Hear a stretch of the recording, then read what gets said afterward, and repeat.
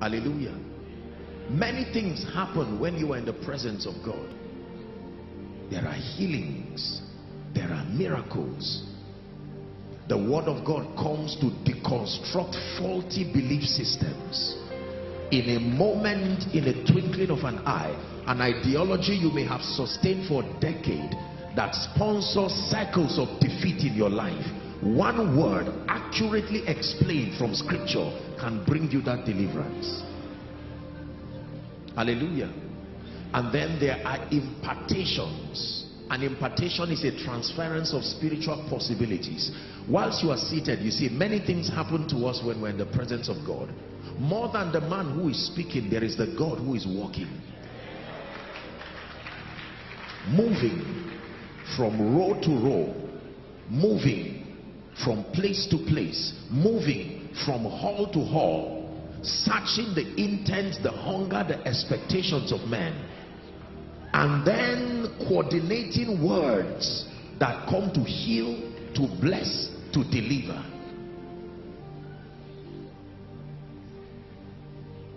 So whilst you are seated here, you will be amazed to know the kind of ascendance that you're having in the spirit. Physically you may be seated, but in the realm of the spirit there is an elevation happening to you. It's a law, the law of transformation. The Bible says every time you truly behold, you cannot remain at that level. Now the Lord is that spirit, it says, and where the spirit of the Lord is, there is liberty. Then it says, we all with faces unveiled, beholding the glory of God as in a mirror, we are changed into what we are beholding. The word of God does not just tell you what God can do, it brings you into that experience. Why am I saying this? Because you see, routine creates boredom in men naturally. And so lest we get used to just coming to honor a church service, coming to honor a program, it is dangerous to be casual in the presence of God. Jacob said, the Lord was in this place and I knew not. As powerful as his presence is, lack of hunger and expectation can make it look as though God was not there.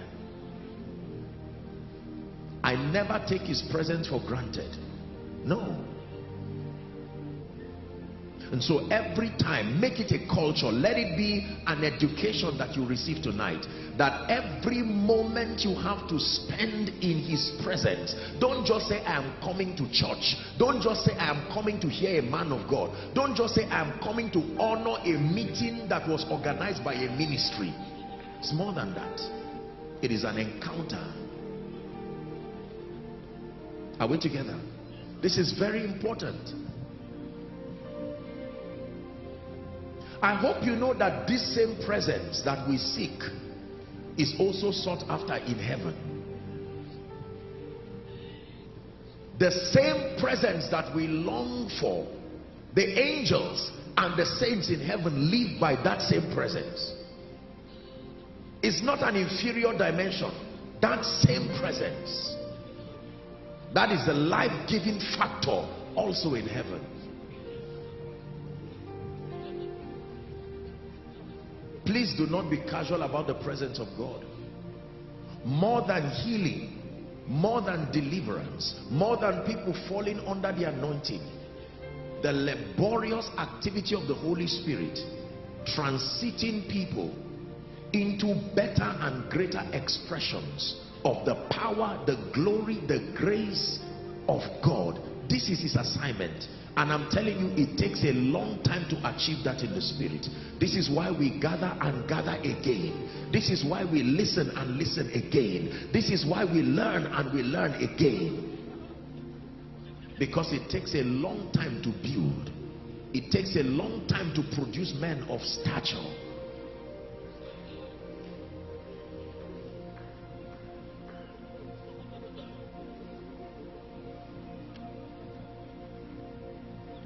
I stand in awe of you. I bow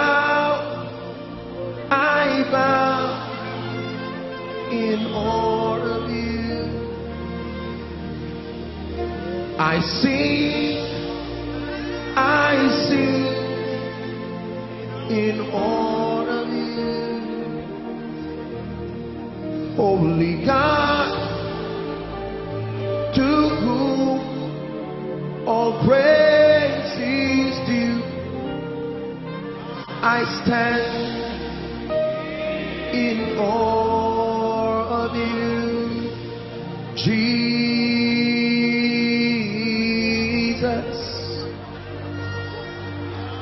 Something special,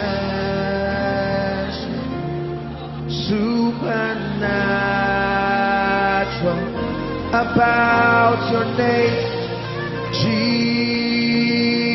Jesus. Oh, hallelujah. Something happens when I mention you are God from beginning to the end. There's no place for argument. You are God. One more time. You are God from beginning to the end.